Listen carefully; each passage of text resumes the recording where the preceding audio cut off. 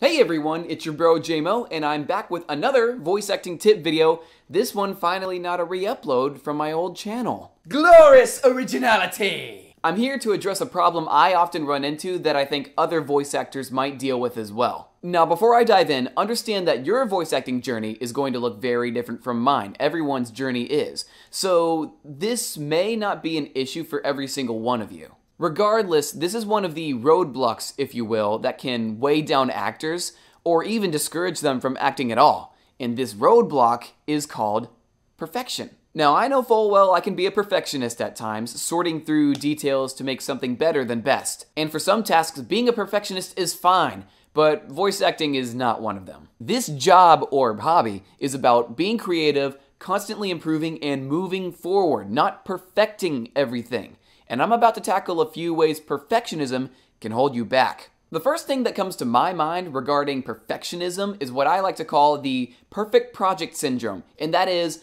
knowing the desired outcome, but not taking the first step because some of the other steps are out of the actor's control. Now, the perfect project syndrome specifically applies to voice actors who make their own projects like me. Some people will wait to record because they feel they need something external like music or sound effects for their project to be perfect. However, this is counterproductive because they are depriving themselves of an opportunity to apply experience now. For example, before Final Fantasy XV came out, a short anime series titled Final Fantasy XV Brotherhood was released. As soon as I saw the first episode, I wanted to make an English dub of it. However, things like the lack of Brotherhood's music and quality sound effects kept me from recording. I told myself as soon as the music releases, I'll record. This line of thinking was a huge mistake, as the music for the series wasn't available for a long time, and by the time it was, I had lost interest in putting the dub together. My decision to wait was a mistake because I deprived myself of an opportunity to practice applying what I had learned to a project.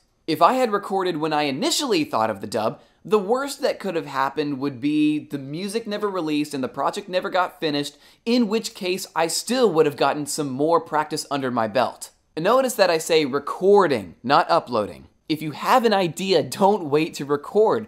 That way you can have all necessary voiceover ready to go if you can later acquire that external material. At that point, you can consider timing your upload to make it more relevant, say a hiccup impression right before How to Train Your Dragon 3, but the timing is in no way your priority. Honing your skills is. Another way the perfectionist mindset can drag you down is thinking you have to have amazing equipment to voice act. A lack of good equipment should not hinder you from practicing acting. Now, down the road, you should look for better equipment, but if the mic on your phone is all you have, then use it. Again, the point is constantly improving. Better equipment in no way makes you a better actor. Practicing does. So continually practice with what you have while looking for better equipment options when you have the time and money.